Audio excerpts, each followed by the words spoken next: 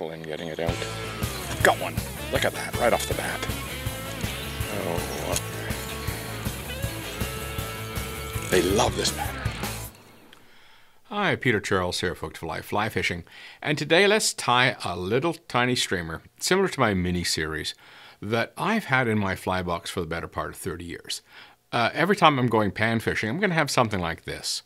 I've tied it in a variety of fashions, but it's basically the same fly with just a couple of minor variations. And I have made some small improvements to it over the years that make it fish more effectively.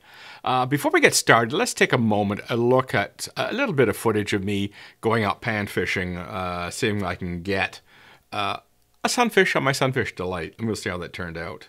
Okay, I hook one immediately, and the water was very turbid that day. We had thunderstorms go through, so the water's much muddier than I would normally fish it. But nevertheless, we were getting some crappies that were hitting it, which worked out quite good. And here's another one, all coming from basically the same area. This one hit just as I was starting to pick up the line, and he was a little bit smaller. They were all about the same size. I was out with my grandson earlier, and he picked up a really nice sized crappie out of here. I got a bunch of sunfish. Today the sunfish weren't out to play, but the crappies were, which was fine. So I got a few more after this, but that's basically the idea, is to show you what it looked like. Yeah, simple fishing, just on a dock with a fly box and a pair of forceps and a bit of tippet just in case I broke something off. And away I went and caught a bunch of fish, even despite the fact the water conditions weren't the best. So, it's a lot of fun to fish these patterns, especially on a simple rod. 2-weight, 3-weight, 4-weight will do. Any one of those rods will cast it. Just get out there and have a bit of fun. It uncomplicates the fishing, really.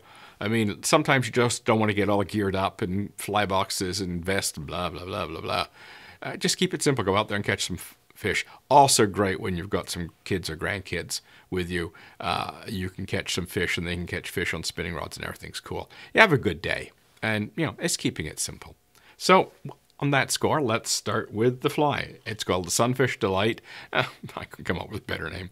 I'm bad with names. The hook is kind of unique. It's a Daiichi 1740 in a size 10. And you'll notice here that it has an up eye. That's one of the improvements I made to this. I went away from the down eye. This is an up eye hook, but it's basically a standard shank, extra long but standard gauge shank. And it tracks very well. It rides fairly level, especially when you put a little bead in the front. And the other good thing is that it does penetrate a little bit better. It gets a little deeper than something tied on a regular hook. So I found it fishes a little bit better, and I really like these Daiichi 1740s. I use them a lot. In fact, I've run out. The thread is going to be this Vivas Black in a 16. I want to go thin with the thread here. I don't want to get build up too much bulk. The body is Mylar gold silver, and we're going to use the silver side. The wing and the tail are made out of this dyed mallard. It's olive dyed mallard, and we're going to use red for the throat. That's red schlappen or saddle hackle, doesn't matter which. Just need some red on it. Panfish like red. So let's just get my thread started.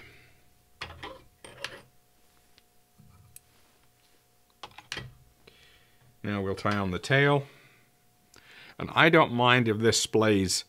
I like it if it actually splays a little bit. When we're talking about tying on with mallard, we often like very neat mallard tails and wings and what have you. But I'm more of the idea that if they splay, they're actually a better fish catcher because you get more movement out of them. And now we'll put on our Mylar.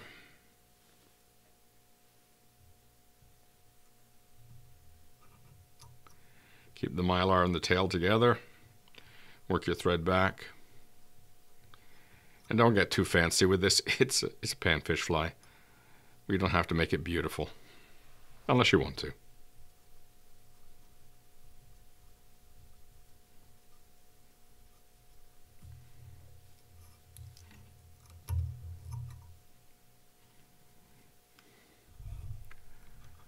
Okay, now for our mylar. Make sure you cover the black completely.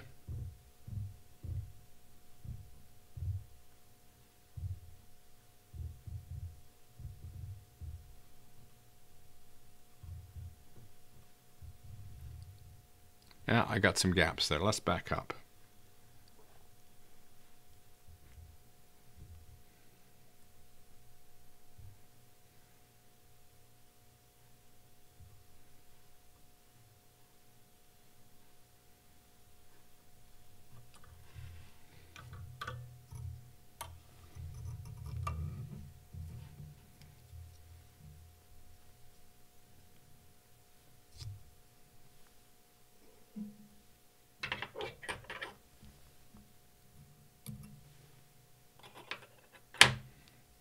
Okay, now for our wing, we're going to keep it about half the length, half the way down the tail.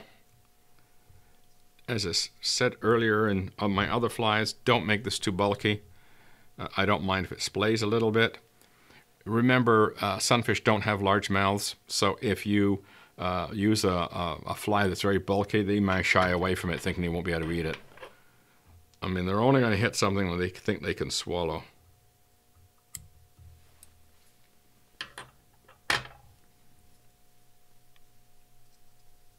Let's clean that up behind the bead. Don't be afraid to bulk up behind the bead. You don't want the bead moving while you're fishing this fly. So we've got a few strays in there. I'll see if I can trap them. Okay, now for the throat. This is not big. This is just to give it a little splash of color.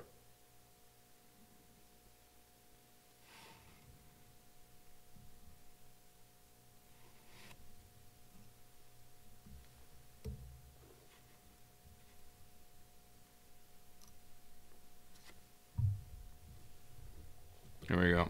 And you see I'm keeping the profile fairly narrow, fairly slim.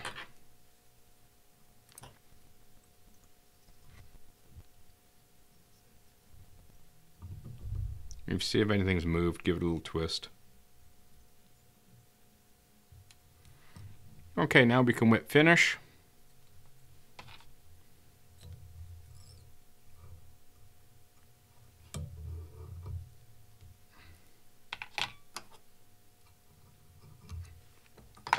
And we can apply a little head cement behind the bead just to keep everything in place.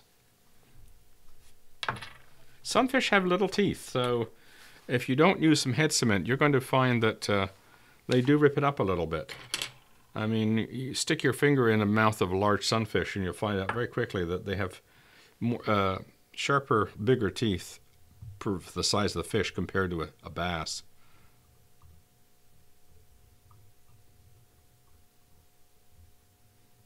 We don't think of sunfish teeth, but if you don't put a little bit of head cement on that, they will rip it up. And it'll start to come apart on you. So, there's our Sunfish Delight. You notice the profile is slender.